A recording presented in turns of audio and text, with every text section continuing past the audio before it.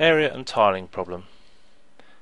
I think this is a level 6 grade D question. It doesn't look very complicated to me, but this second part can be a bit awkward with different change of units, so it might be on the borderline grade C, level 7. But this first part is clearly very straightforward.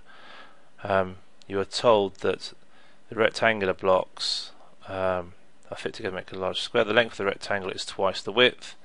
So if this is x, then this is 2x, and this is x, this is 2x, this is x, this is 2x, this is x, this is 2x. You don't really need to know that, really. You should be able to figure out that that these are all just lots of squares in here. So if that's 30, you've got 3 going across there, that's 10 by 10, and 10 times 10 is 100 centimeters squared.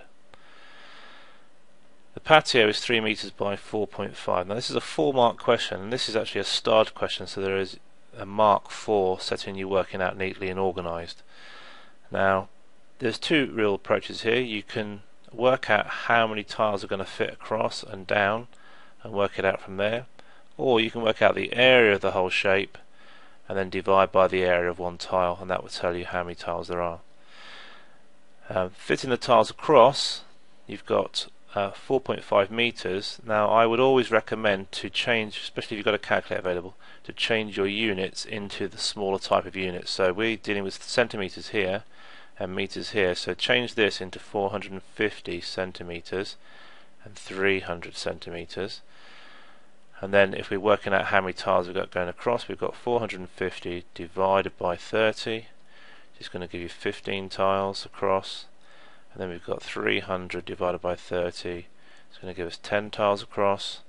So there are 15 times 10 tiles, which is 150 tiles. And as each tile has one square in the middle, there are 150 small square blocks. And as each one has 4 rectangles around each square, there's going to be 4 times 150 rectangles, which is 600 rectangles.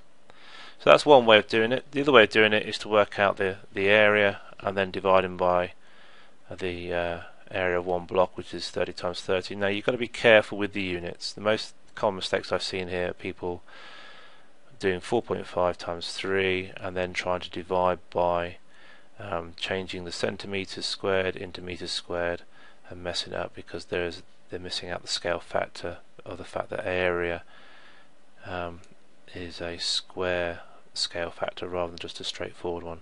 So if you do it by 450 times 300, then you're going to get 1350 zeros.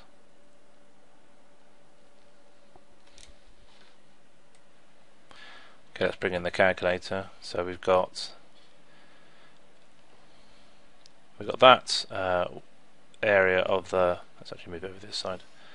We've got that area of the whole shape, and we're going to divide by the area of one of these, which is 30 times 30, which is 900.